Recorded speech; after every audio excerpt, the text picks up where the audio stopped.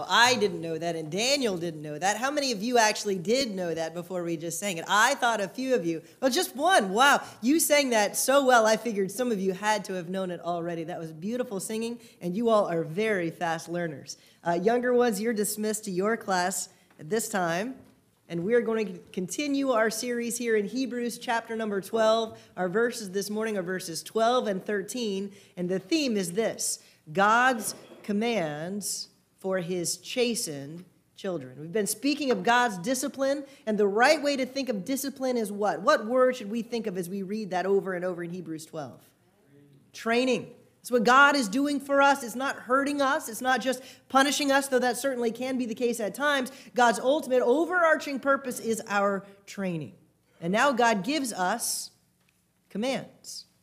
Let's read these verses together, starting in verse number 12. Wherefore, lift up the hands which hang down, and the feeble knees, and make straight paths for your feet, lest that which is lame be turned out of the way, but let it rather be healed. Our response to even this title, as we're speaking of this, God's commands for his chastened children, our response might be one of surprise. Maybe even indignation. Can't we sometimes harbor this feeling, this resentment within us? I spoke before of how sometimes I would feel after my parents disciplined me. And then afterwards, they'd give me this explanation, this talk afterwards. And I thought, haven't I been through enough? I mean, I just got disciplined. I was just spanked. I don't want to lecture on top of it. Can we just move on? Sometimes can't we feel that way after we've been chastened, after we've been disciplined, after we've been rebuked and corrected? We just say, just leave me alone. I want to kind of wallow in self-pity, kind of nurse my own wounds. I want to be left alone. My parents had something more in store for me than just hurting me, didn't they? Why would they give me a lecture after they disciplined? They wanted it to accomplish its purpose. It's not just associate disobedience with pain. He was saying, I want you to learn a valuable lesson through this, and I want you to grow, and I want you to change. And God's doing that same thing here for us when he gives us these commands. It's not just God adding insult to injury, that sometimes I would have felt from my parents. Don't have this idea as we work through this passage. I had a boss that I worked for. Of all the different bosses that I've worked for, someone said you learn more from a bad boss than a good boss. I hope so, because every day working for this boss was difficult. He wasn't trying to be cruel. He wasn't trying to be unkind. I think he just lacked common sense. He lacked personal skills of interacting with people, because he was a boss that was just a taskmaster, but didn't realize that as he's just driving and driving and driving, he's discouraging and defeating us that worked for him. And one day as I worked for him, I was just completely exhausted. And I've always been just kind of this happy-go-lucky, but at this point, I was just exhausted. And so I'm sitting down, and I'm just having a hard time in my own spirit just being positive. And he sits down next to me and he goes, "What's your problem?" Well, I couldn't tell him, "Well, it's you." It's the way that you're treating us. It's the way that you're making this workplace so unbearable. I couldn't say anything. And so I just said nothing. And he goes, "Well, fix it." He said, "Smile." And I just thought, you're completely missing everything. What I need is not a lecture. What I need is a boss that lovingly understands what his employees are going through and making it bearable in the workplace. But we can see that kind of thing and sometimes communicate that in our own minds. This is what God is saying, and it's not. God is not saying, "I've just chastened you, now smile," and giving us these commands just on top of injury. That's not how we should approach this passage. So our response to even this title of God's commands for his chastened children shouldn't be this: "God, are you unaware of what I've been going through? Do you not understand my affliction? Are you being unsympathetic or unkind?" We can feel this way when we read this: commands, following chastening. How can this be? And our initial impression is, why not an explanation for this chastening, right? If I understood why I'm suffering, then I could handle it better. And we could say, but Job, if he had understood why everything was happening, he could have processed things, and we don't have assurance that Job ever fully understood what was going on in his trials. But in our own trials, we say, "God, if you could just explain it to me, if you could give me some insight as to why this suffering and affliction, I'd rather an explanation than commands following chastening.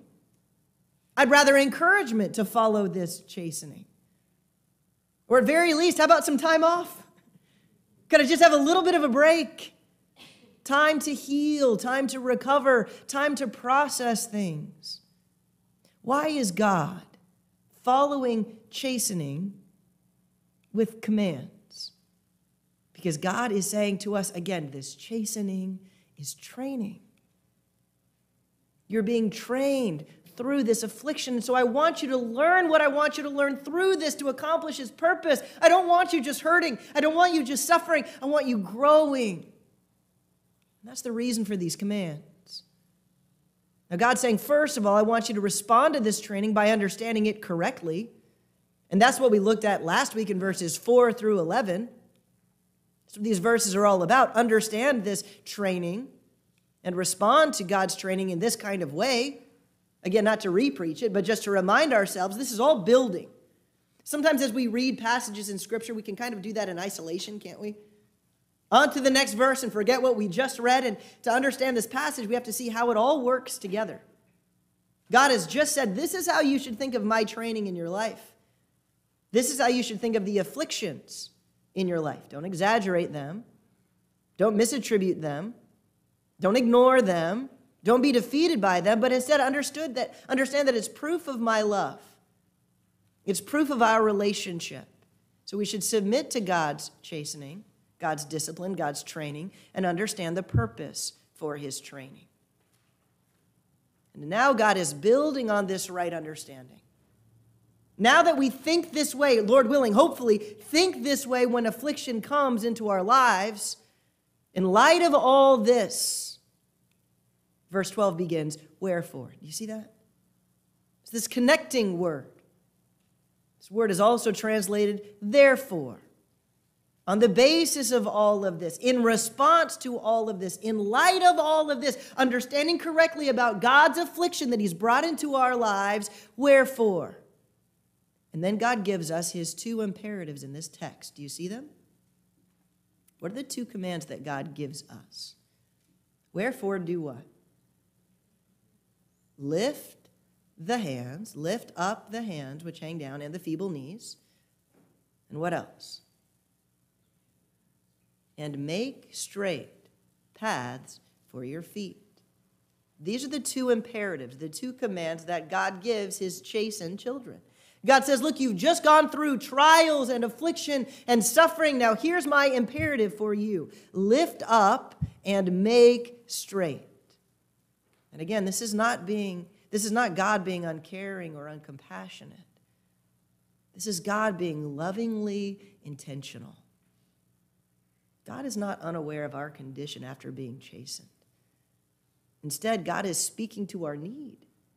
He's speaking to our condition directly. He's not ignoring it. These commands are in direct response to how we feel after we've been chastened. How are we described here after having been chastened by God? Do you see the description? God says this is exactly where you are. And what is our condition after God chastens us? Hands which hang down. Our hands have just gone slack. Our strength is drained out of us. Have you ever felt this way? I just don't have the energy to put one foot in front of the other. I'm just completely spent. I'm completely exhausted. I don't even have the strength to lift my hand. We don't even have the energy to use our hands. God says, this is how you can feel after my chastening. Is this feeling wrong? No. This is a natural response after we've gone through trials. This is how we feel. And God understands. He says, this is where you are. And I care. I understand. I know. God's chastening has left us feeling completely weak and powerless, spent and exhausted. How else are we described? See what it says next? Feeble knees. You say, this is a very strange reference.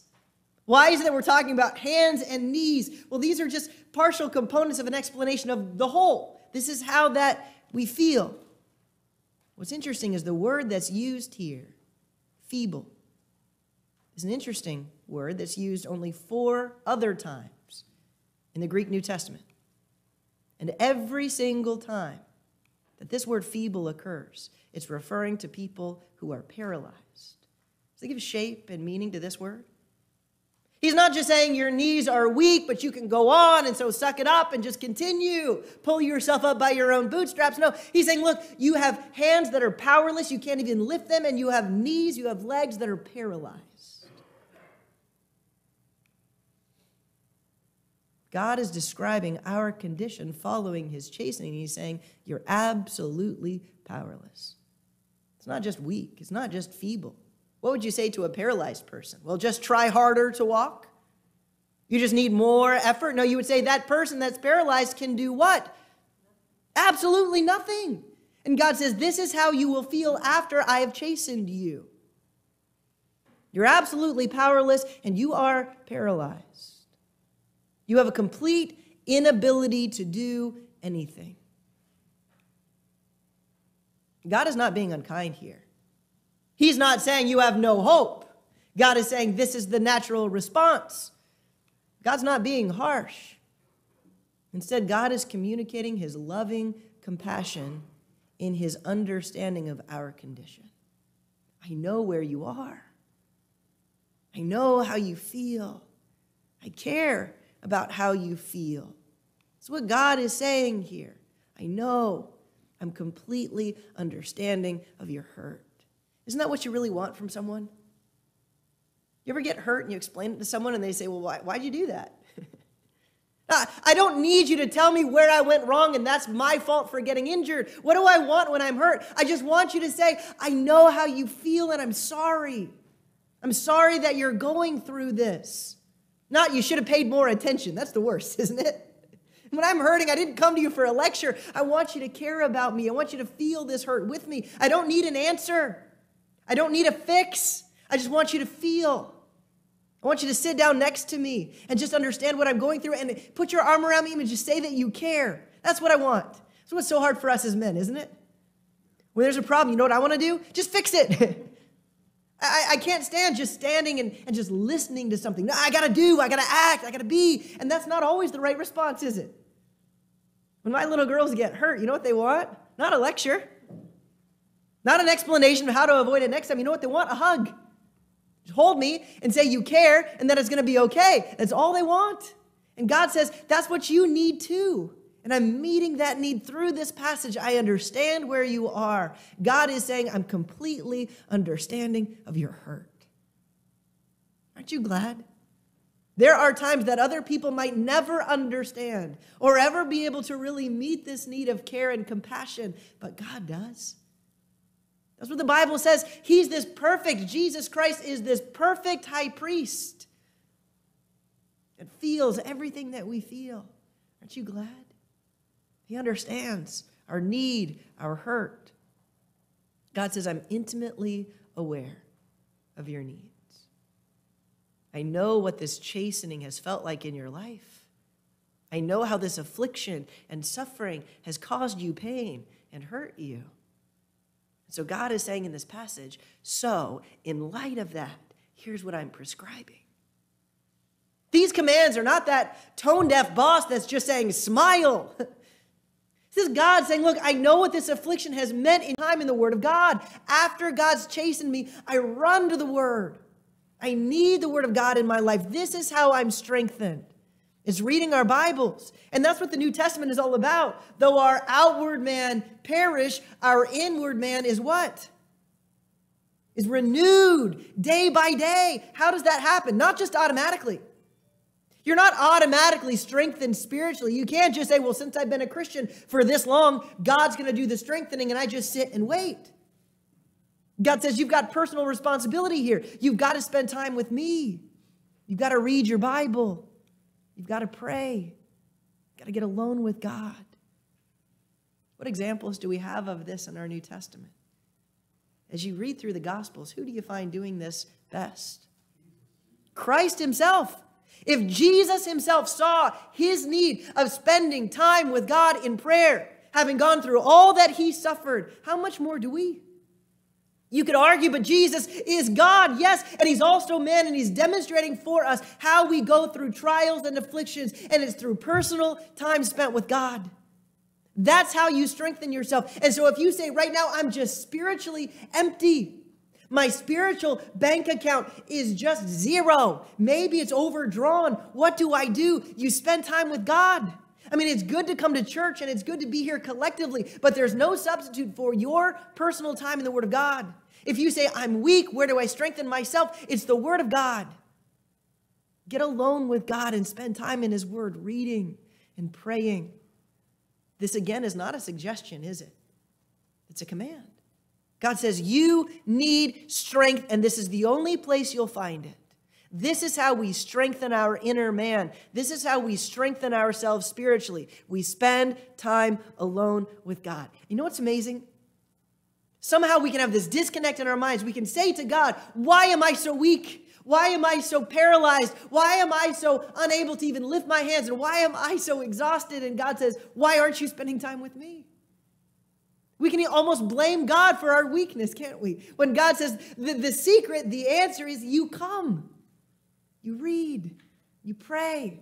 There's a responsibility here. You and I must be spending time with God in order to be strengthened. We must spend time reading the Bible in order to be strengthened. And God says, this is what I'm prescribing for you. What kind of a patient are you and I? Will we listen to the doctor's prescription?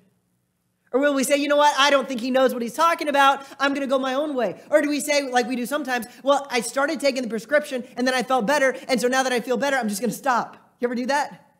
And all of a sudden you get worse and you go, oh, I shouldn't have stopped. No, finish God's prescription. How long does God's prescription last? Your entire life. This is not just saying, okay, right when an affliction happens, then read the Bible. Then when things get easier, stop reading the Bible. No, you and I desperately need the Word of God every day of our lives. And God says, this is what I'm prescribing. You have to be in my Word. You have to strengthen yourself in this way. The world resorts to all different types of coping mechanisms, doesn't it?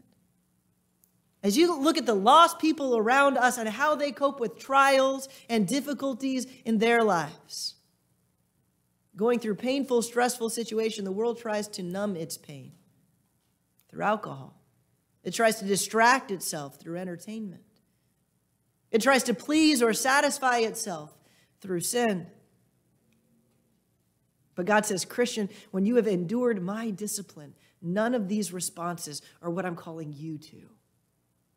Don't respond the way that the world does. Okay, I've just got to numb myself to it. I've got to entertain myself away from it. I've got to distract myself. I've got to make myself happy through my own means. God says none of those are the responses of a Christian in a time of affliction. That's not the right response. God says, I'm calling you to spend time with me.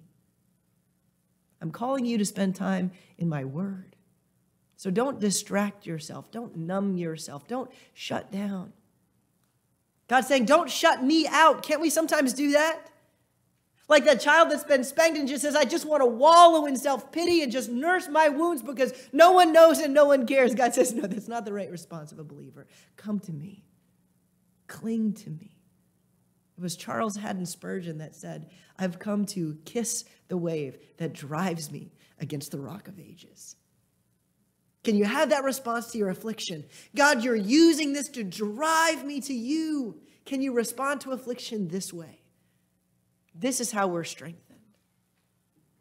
God's saying, don't shut me out. Instead, come to me. Come to me with your burdens. Come to me with your pain. And come to me with your hurt. Spend time with me. Spend time in my Word. And as a result, you'll be strengthened. Can you do that? Can you listen to what God is prescribing here and say, this is the solution to my weakness and my paralysis and my powerlessness? It's I need the Bible. I need time in God's Word. If you are not spending increased personal time in the Word of God, you're not responding to God's chastening God's way. It hurts a little bit to hear, doesn't it? It's true. If when God chastens you, it doesn't result in more time in the Word of God, then you're not responding to God's chastening correctly. What else does God prescribe for us in this passage? In response to our need. Well, what's the next problematic condition that God finds us in after having endured His chastening? What's next? Do you see the next thing? Hands which hang down and the feeble knees. God says, okay, strengthen yourself. In verse 13, what's the next problem? Do you see it? Lest that which is lame be turned out of the way. Who's lame? We are, having endured affliction. What is this phrase communicating? What is our next area of need? God's chastening in our lives, God's discipline of us has left us lame. We're limping. And so what is our inclination? When we are lame, when we are limping, when we're feeling like we're out of joint, our tendency is to turn out of the way. That's the concern. Do you see that? It's not just that we'll be lame, but as we're lame, then we say, you know what? This pain is not good, so I'm going to look for another pathway. I'm going to turn out of the way. And God says that's a wrong response, but that's the response that all of us can have to suffering. Not maliciously, but simply out of desperation, out of a sense of self-preservation. I want this pain to end, so I'm going to look for a way out. We're suffering, we're hurting. So this is our inclination. I want to find a solution, my way. I want a way out. This is our condition after having endured God's painful disciplinary training. We're going to be looking for an escape, another path. We're looking for a way that would be outside of the pathway that God has prescribed for us. Do we have any Old Testament examples of this that we've looked at? Going through a time of testing and pain and affliction and coming up with your own pathway. Can you think of any examples that we've studied, even in Hebrews 11, that demonstrated that? Abraham and Isaac. Abraham, Isaac, Elijah, Sarah. I mean, every single time, this is exactly what they were doing. I mean, Sarah is a perfect example when she says, look, God made this promise. It hasn't come true. So she goes to Abraham. We've got to figure out our own way. What's she doing? She's lame. She's limping. She's saying, look, physically speaking, there's not a whole lot of hope for us, so I'm going to choose another path. Turning out of the way. And God says, that's wrong. That's a wrong response. And God is saying, don't turn away. This is your inclination. But here's my second command. Here's your tendency is to turn away. Here's my prescription for that. How do you not turn away? You intentionally make straight paths for your feet. What does this say? Keep going. Keep going straight. Advance with a straight course. Don't be deterred. Don't take any detours. Follow on in committed obedience to Christ. Unswerving. Pain makes us rethink things, doesn't it? You can say, you know what? I've got every ambition to run 2 miles today. And then you start that run, then all of a sudden you'll feel a cramp. All of a sudden you'll feel some new pain in your knee that you've never felt before. And what's your response? Well, look, I was going to run 2 miles, but now that there's this pain, I'm going to reevaluate my plan. And aren't we good lawyers? We're the best lawyers because you know what we'll say to ourselves? I'm not quitting because I don't have ambition. I'm quitting because I'm making the right decision for my health. This pain is a warning sign that I've got to pay attention to. It's just saying that 2 miles is good, just not today. I'll do 2 miles tomorrow. And then guess what happens when we go to run 2 miles tomorrow? Another pain crops up, and what do we say? I really need to listen to this. This is my body telling me that this is not a right course of action. And we're so good at arguing ourselves into another path, aren't we? I'm just going to find another way to do this. You know, I know I set my alarm for 6 o'clock this morning, but I just need more sleep. And so I'm going to wake up at 7 instead. And it's going to be, we're all the time making new paths. And God is saying, you can't do that spiritually. You might do that physically. You might do that in all these other things. You cannot get away with that spiritually. When God says pain is in your life, he's not saying, so find another path. He's saying, keep going. Don't quit. Make straight paths for your feet and follow unswervingly, even when it involves suffering. This is counterintuitive because every fiber of our being is screaming at us. This doesn't make sense. And God's saying, this is where the life of faith enters in. When there's pain involved, when it hurts, when it doesn't make sense, keep going straight. That's God's prescription for us. Are there any biblical examples of this kind of committed resolve in the face of pain? We talk all the time about turning away. We just named a whole lot of examples of those that responded incorrectly. Can you think of a positive example of someone who continued in the face of suffering, in the face of pain? Joseph. Good. Can you think of another? Christ. Amen. The perfect example. Abraham. Paul. There's positive examples too, and one that I was drawn to just because of the wording of Hebrews was Jacob. We don't always think of Jacob as positive examples, as a positive example, but Genesis 32, this is where he's going to come back and face his brother that he's fled from. Do you remember this? And he sent everyone ahead of him. You say, how cowardly? No, it's intentional. It's planning. Verse 22, and he rose up that night and took his 2 wives and his 2 women servants and his 11 sons and passed over the ford Jabbok. Verse 23, and he took them and sent them over the brook and sent over everything that he had. And Jacob was left alone. And there wrestled a man with him. We know this is more than just a man, isn't it? I believe this is a pre-incarnate appearance of Christ. We would call this a Christophany. There wrestled a man with him. How long? Until the breaking of the day. We're quick to gloss over this. Wrestling is exhausting.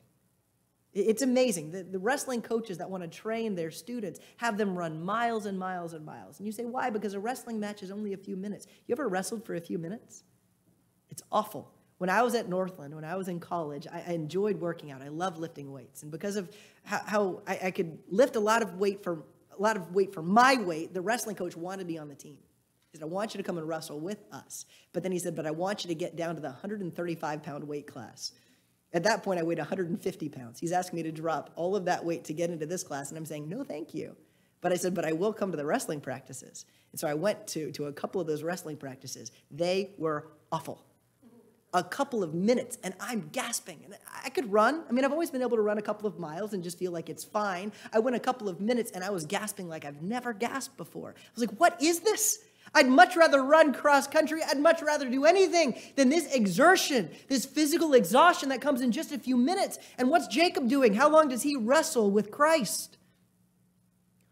All night. What does that speak to? His committed resolve. There's already a lot of pain going on. I mean, after a few minutes he continues all night long in this wrestling match. And when he saw that he prevailed not against him, who's this he?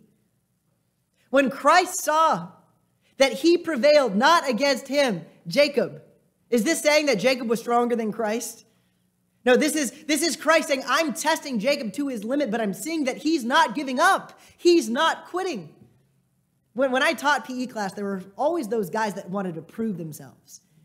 And it was funny because you could always spot it. They're 7th grade, 8th grade, 9th grade, and they've hit this growth spurt. They're all of a sudden getting stronger, and so they think they're top dog. And there will always be these guys that want to prove it to me. They'd always want to wrestle. And I always loved it, so I'd always wrestle with them. Somehow I never got in trouble at the office. I was always waiting for that phone call. I'd wrestle the guys right there on the gym floor. There was this one guy that I wrestled. At that time, I think he was 8th grade, and he was almost 6 feet tall and just stout. And I pinned him, and he wouldn't give up.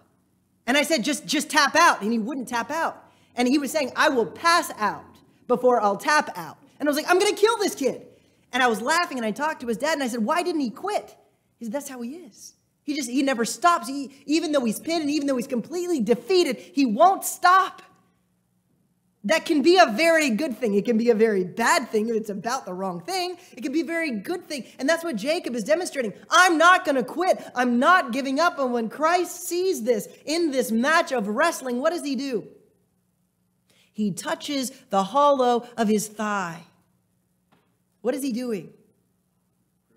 He's crippling him. He's adding to this pain that he's already experienced, this pain of physical exhaustion. And Christ says, I'm going to step it up a notch and I'm going to cripple you. That will make you quit.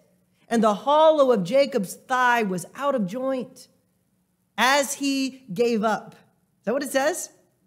As he wrestled with him. And he said, let me go, for the day breaketh. This is Christ saying, look, let me go. It's morning. I'm going to leave. And what does Jacob say?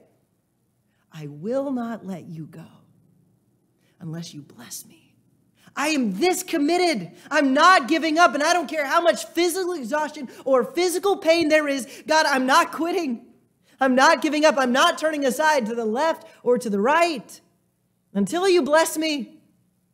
I know that you've got something good for me in store, and so I'm not quitting until you give it to me. And he said unto him, Christ says unto Jacob, what is thy name? Why? He didn't know. He's about to teach him something. He said, Jacob. And he said, thy name shall be called no more Jacob, but Israel. For as a prince hast thou power with God and with men. What is this? This is that blessing that in spite of all this pain and affliction that Jacob persevered for and hast prevailed. You didn't quit. And Jacob asked him and said, tell me, I pray thee, thy name. Isn't that interesting? He said, what's your name? Was Jacob, okay, now what's your name? Tell me, I pray, thy name. And he said, wherefore is it that thou dost ask after my name? And he blessed him there. This isn't your place to ask me questions. And he blessed him.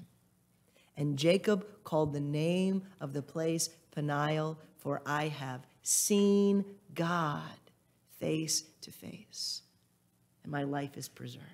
Did he know that he wasn't just wrestling with a man? Of course he did.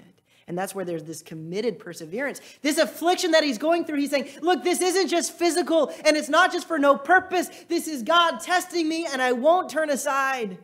Can we have that kind of resolve in the face of our affliction and our suffering? You know what we would say? You know what? I'm tired. You know what? I've got to work tomorrow. You know what? It's been long enough. If God wants to bless me, he'll just bless me. You know what? There's physical pain. God doesn't want me to be limping the rest of my life. I'm just going to quit. Is that the right response to God? God wants us to prevail. And as he passed over Penuel, the sun rose upon him, and he halted upon his thigh. What is this saying? Well, God blessed him, and everything went away. He never had a problem again. How long do you think he limped? I think the rest of his life. Now, the Bible doesn't say that, but I think it's implied by what follows. He halted upon his thigh. Therefore, the children of Israel eat not of the sinew which shrank, which is upon the hollow of the thigh unto this day. The Israelites still today, when they eat an animal, they say, we're not touching this part. Why? Because we're remembering what God did, what Jacob endured. Because he touched the hollow of Jacob's thigh in the sinew that shrank. God is saying in this passage, this is what I'm looking for. Not just in Jacob. I'm looking for this in you, in your life. More than just looking for this. This is what I'm calling you to. You don't get a pass and say, well, I'm just not a Jacob, so I just don't handle affliction the same way. God says all of you have to respond to affliction this same way. This is what I'm calling you to. Live this way. After I've disciplined you, strengthen yourself in my word and straighten your path to follow me committedly. Don't turn away. Don't look for an easy way out. Make your path straight. And what is the end result? What does God promise in the end? Do you see the promise at the end of verse 13? Let it rather be healed. The end result is not just that we will be strengthened or that our paths will be straightened, but the end result of all of God's training is this: healing. That's God's purpose. That's God's plan. And just as God has not been speaking of physical weakness, God is not just speaking of physical healing. That's what sometimes we could want, right? No doubt that's what Jacob wanted. Right? God, now that you've blessed me, how about you heal this hip of mine? That, by the way, you touched. Does Jacob pray that? Well, maybe he did. We don't have it recorded, but does God answer that? No, because God's ultimate plan for you is not just physical health. God's plan for you is not just physical well-being and physical monetary good things. God has more in store for you than just physical blessing. God is saying the end result of all of this training is spiritual healing, spiritual health. spiritual well-being. And that's something that Jacob was willing to limp for. That's something that we should be willing to suffer for. I'm willing to exchange my physical ease for spiritual health, for spiritual well-being, and that's God's purpose for these afflictions and these trials. This has been God's purpose for us all along. This is God's purpose for trials. God's purpose really for saving us in the first place. God's plan and God's purpose for you is that you would be spiritually well, spiritually whole, spiritually complete. Remember, that's what Jesus said to the Pharisees. Look, you think you're well. It's fine. I didn't come for the well. I came for the sick and to call sinners to repentance. And you know who the sick are? All of us. All of us have this spiritual sickness that Christ came to heal. And that's his purpose in saving us. And that's his continued purpose in disciplining us. So what's our application? How should we respond to this passage? We should see these two imperatives as two prescriptions that directly speak to our needs. These are God's two commands to his chastened children. Number one, you are weak and you are powerless. So strengthen yourselves. Read my word. Spend time with me. Will you do this? When you go through your times of suffering and times of affliction, instead of shutting God out, would you run to him? Would you say, like Spurgeon, I've learned to kiss the wave that drives me against the rock of ages? God's second command, you are tempted to wander. Straighten your path. Will you acknowledge this? God, when I go through affliction, my tendency is to want to turn aside from obedience. But God, would you please help me to go straight? Would you help me to not turn aside from following you? Can you respond to God this way? Will you accept these two imperatives? And in doing so, will you experience the spiritual healing that God intends to work in your life? Let's close in prayer. Dear Heavenly Father, I thank you for your love for us. I pray that we would see all of these things as demonstrations of how much you love us, that you love us enough to train us. And in this training, your whole purpose is to provide us with spiritual health and well-being. I pray that even this morning we would acknowledge our tendency to neglect you, to neglect your word when we are hurting. I pray that we would confess and forsake this tendency and that we would run to you, that we would spend committed time in prayer and in our Bible reading. I pray that we would also see that our tendency after having been afflicted is to turn aside, to leave the path of obedience and following you. And I pray that we would confess and forsake that. I pray that we would make straight paths, that we would follow you committedly, that we would know the spiritual health that you intend for us. In Jesus' name, amen.